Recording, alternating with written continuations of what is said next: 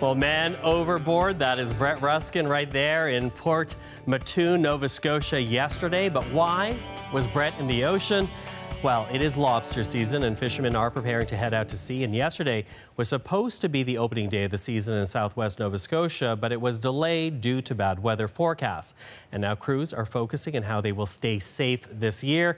With that, let's go to Halifax right now. Brett Ruskin. You know, Brett, I got to tell people at home, you have to stay where you are because this is an amazing video. We're going to dunk Brett into the water.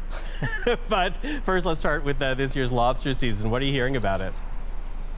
I think I need a bumper sticker, Michael, that says, why was Brett in the ocean? Yeah, exactly.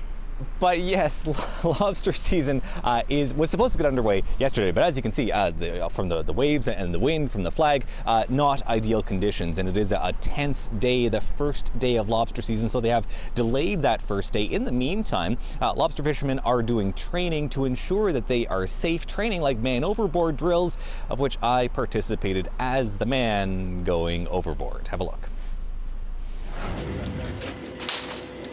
A lot of people are kind of opening their eyes and realizing, you know, if I'm safe, it means I'm going to come home.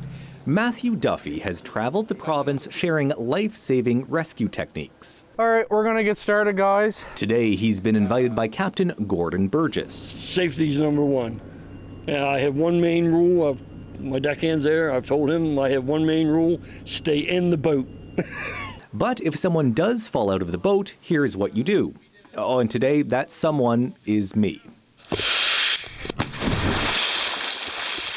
Luckily, I'm wearing a survival suit.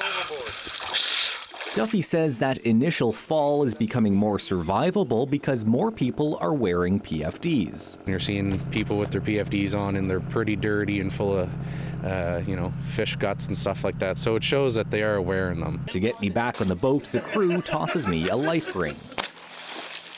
The most common things we see is the life ring without the rope tied to it, which the person in the water is not really happy about. Then they tested a rig to lift me up. Watch the rope. Tell me about the rope that was hauling me up. I knew that when Matt said about using the basket. I told Danny there, I said, we should change that rope, and that's been there for 4 years, so that's an eye-opener. See, that's been there for 4 years. It's time to change it. Yeah. So instead, they used a rig designed to haul in an unconscious or injured victim. It wasn't comfortable, but they eventually did get me out. All of this training is designed to keep people safe once this year's lobster season starts. An unconscious or injured victim, or just a news reporter who fell in the water, Michael. You know, the fishermen should have held you up and taken that photo like, look what we caught in the water today. Exactly. You wouldn't believe how big it was, yeah. Brett Ruskin, you're a good man. Thank you for that.